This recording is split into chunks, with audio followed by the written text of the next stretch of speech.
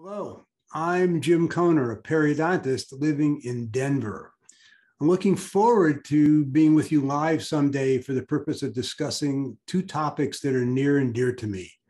They are typically called perio courses, but actually these classes might easily be called restorative in nature, as they will help you get better restorative results. They are designed to get you better restorative results.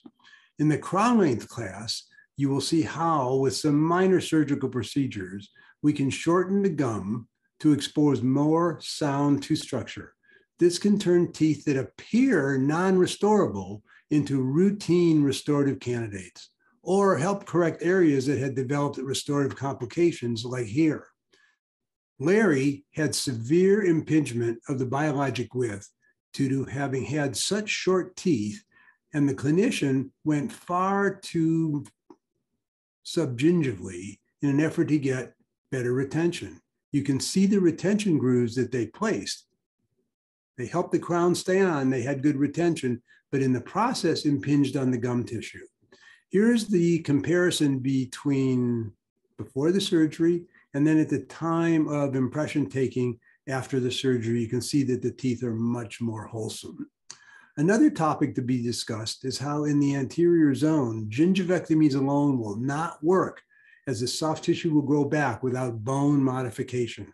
In the class, proper bone management will be emphasized. Here's an example with Carol. She had the desire for whiter, brighter teeth and had some excess gum tissue, which her dentist suggested maybe could be removed. In doing so, we needed to also take away the bone. Otherwise, this nice improved aesthetic result could not have been obtained. The other class is soft tissue grafting. Again, while it's perio in nature, the fact is this class is also geared to helping you get better restorative results and better aesthetic results. Two different procedures will be highlighted, namely free gingival and connective tissue grafts. While these grafts are different, they both can create more stable zones of keratinized tissues that will prevent gingival recession around recently placed crowns, which I bet many of you have seen, or could predictably provide soft tissue root coverage over exposed roots. Here's an example of both procedures. On the top three are a gingival graft. You can see a window is made and the graft is placed into the window and a wider zone of keratinized tissue is obtained. In the lower three photos, you can see exposed unesthetic roots with a different kind of grafting procedure now going into the envelope.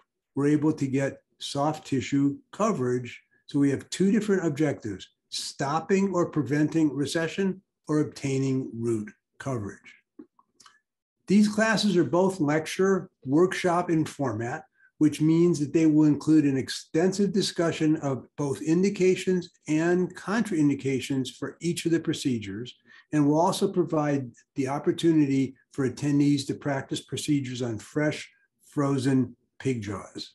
So there you have it, a quick overview of the perio and restorative connections, the perio and restorative applications that these useful courses will offer those practitioners who choose to join us.